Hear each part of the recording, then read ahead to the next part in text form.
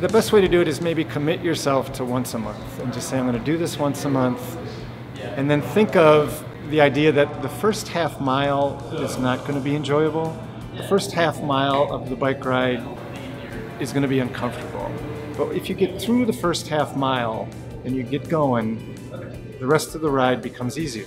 The advice I'd give somebody that's thinking about starting to carpool is, one, think about who you're going to carpool with. Is where you guys are going the similar area? Because that can make a difference. I think the most important thing about trying light rail, especially for the first time, is to go with someone.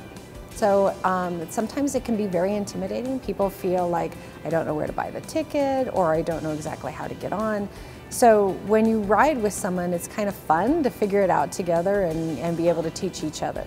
So it makes it a lot easier when you're commuting with somebody the first time or the first couple of times, and when you're not time sensitive. So the first time you use it, don't do it when you're on a time limit. Give yourself the time to really figure it out and be able to feel comfortable with what you're doing.